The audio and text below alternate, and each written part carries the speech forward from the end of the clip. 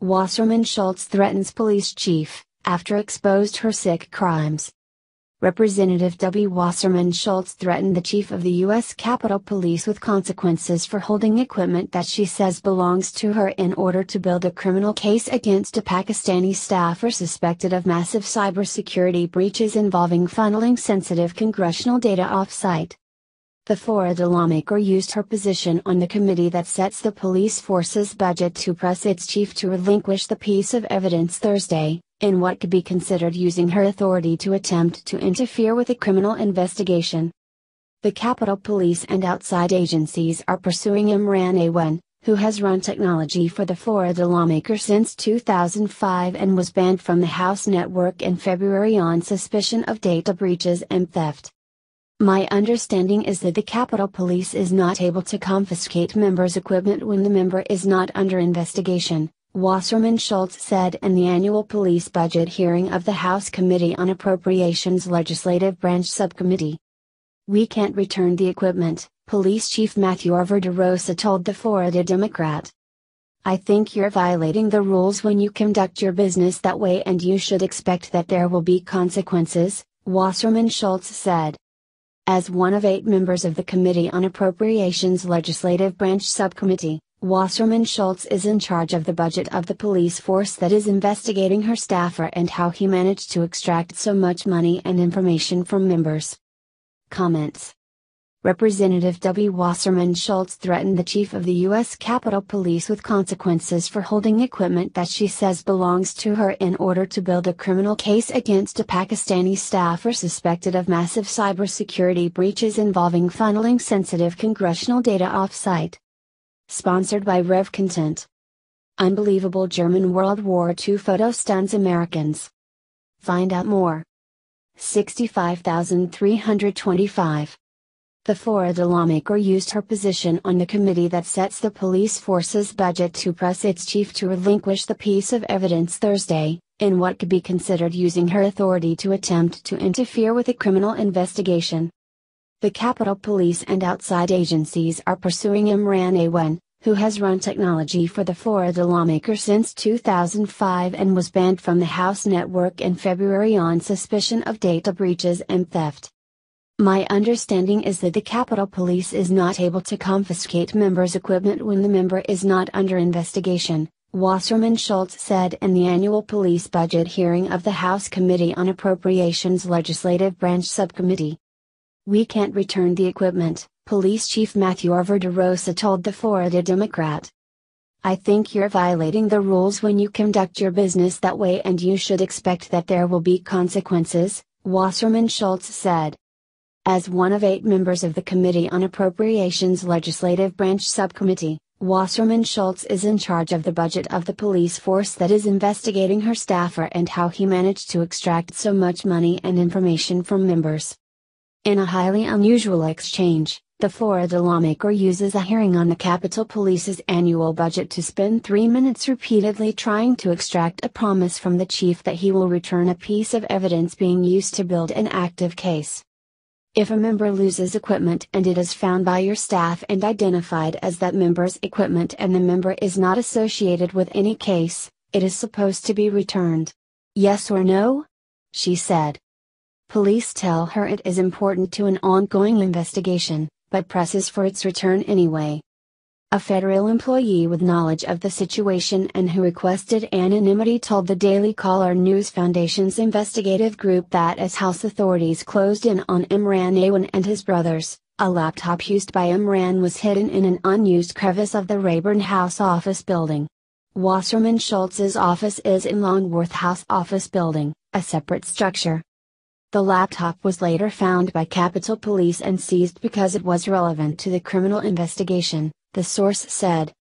The investigation is examining members' data leaving the network and how Awan managed to get members to place 3 relatives and a friend into largely no-show positions on their payrolls, billing $4 million since 2010.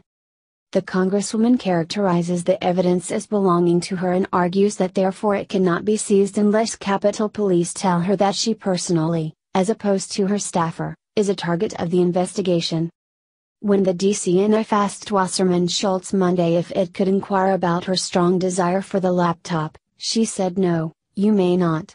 After the DCNF asked why she wouldn't want the Capitol Police to have any evidence they may need to find and punish any hackers of government information, she abruptly turned around in the middle of a stairwell and retreated back to the office from which she had come. Her spokesman, David Dameralin, then emerged to say we just don't have any comment. Though on the surface Wasserman Schultz would have been a victim of a once scam, she has inexplicably protected him, circumventing the network ban by retitling him as an advisor instead of technology administrator. Politico described him and his wife, Hina Alvi, as having a friendly personal relationship with both Wasserman Schultz and Representative Gregory Meeks of New York. That baffled a Democratic IT staffer, who said I can't imagine why she'd be that good of friends with a technology provider. Usually if someone does bad stuff, an office is going to distance themselves rather than incur political fallout for a mere staffer, he added. Wasserman Schultz resigned as chairman of the Democratic National Committee in 2016 after WikiLeaks published thousands of internal emails obtained by an as yet unidentified hacker. Breaking: Crime boss agrees to expose Seth Rich's murder, but he's got one demand. Even criminals know that the Democrat Party is covering something up. Internet hacker and real-life Bond villain Kim.com says he has evidence that Seth Rich was behind the DNC email leak. In exchange for public testimony before the Senate, he's demanded safe passage from New Zealand to the United States and back, given that he's a wanted criminal in the US. Kim.com was behind the file-sharing website Megaupload, which was shut down in 2012. .com is wanted by the United States government for copyright infringement and other charges. Now, the larger-than-life hacker is speaking out about the murder of Seth Rich. He claims the two were collaborating on a political project. In a statement released to his website, Kim.com explains that he had been in contact with Seth Rich since 2014. According to .com, Seth Rich contacted him to discuss the possibility of bringing the Internet Party to America. The Internet Party is a new political party created by Kim.com 3 years ago. It is based on a platform of internet freedom and protecting privacy. Seth Rich said he had created voter analytical tools that would be useful to launching the Internet Party in America. The two also discussed political corruption and how to change the system from the inside. Now, Kim.com is hoping to provide evidence to investigators that Seth Rich was behind the leak.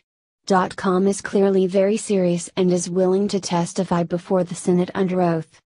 As previously stated, Kim.com said he is willing to travel to America from New Zealand, provided he is granted safe passage and the guarantee that he would not be arrested. He claims that his lawyers have been in talks with special counsel Robert Mueller to make arrangements. .com made his fortune as an information broker, and he has dirt on just about anyone who is anyone. The Democrats must be squirming in their seats at the prospect of him testifying before Congress. .com has the power to bring down empires, and the Democrats have now crossed him. If Kim.com is refused safe passage, it will be a clear indicator that Robert Mueller is helping the Democrats with a cover-up. The hacker clearly has some very important information to share, and given his influence, Kim.com cannot be easily dismissed. What do you think about this? Comment below. Melania just made Vatican crowd go wild after she teaches Michelle a big lesson in front of entire world. All eyes were on First Lady Melania Trump as she arrived at the Vatican, especially after Michelle Obama had just been spotted in Italy disrespecting Christian holy sites. Italians were aghast yesterday at Michelle's behavior, but today, as Melania stepped from her vehicle at the Vatican, Italians were cheering. You will be too when you see how she just restored America's dignity in Italy while teaching Michelle a big lesson she won't forget. Italians were aghast yesterday at Michelle's behavior, but today, as Melania stepped from her vehicle at the Vatican, Italians were cheering. You will be too when you see how she just restored America's dignity in Italy while teaching Michelle a big lesson she won't forget. Melania Trump stepped from her vehicle at the Vatican with the president at her side, wearing all black with a beautiful veil on her head as is the custom. Ivanka Trump also wore a veil, looking stunning in black as they met Pope Francis. Melania, who is Catholic, chose the more traditional Spanish-style mantilla veil. Melania was also able to show off her linguistic skills when the Pope struck up a conversation with her in Italian. Ivanka Trump also wore a veil, looking stunning in black as they met Pope Francis. Melania, who is Catholic, chose the more traditional Spanish-style mantilla veil. Melania was also able to show off her linguistic skills when the Pope struck up a conversation with her in Italian. What do you give him to eat? The Pope